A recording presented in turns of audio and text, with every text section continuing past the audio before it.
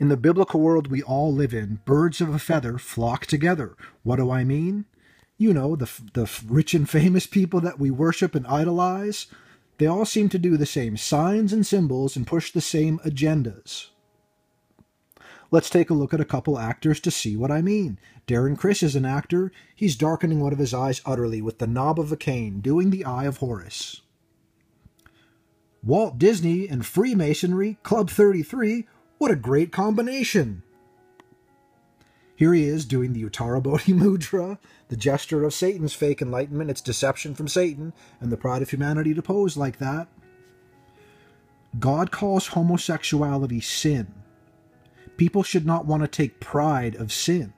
If you've read and researched the Bible, you've heard of Sodom and Gomorrah, Sodom coming from sodomy. God did not think very well of the people that acted in Sodom and Gomorrah. Here he is hanging out with a couple pals, Neil Patrick Harris and Taye Diggs, something like that. You know Neil Patrick Harris, the guy that does the Uttara Bodhi Mudra with his hands, the gesture of Satan's fake enlightenment, deception from Satan, and the pride of humanity.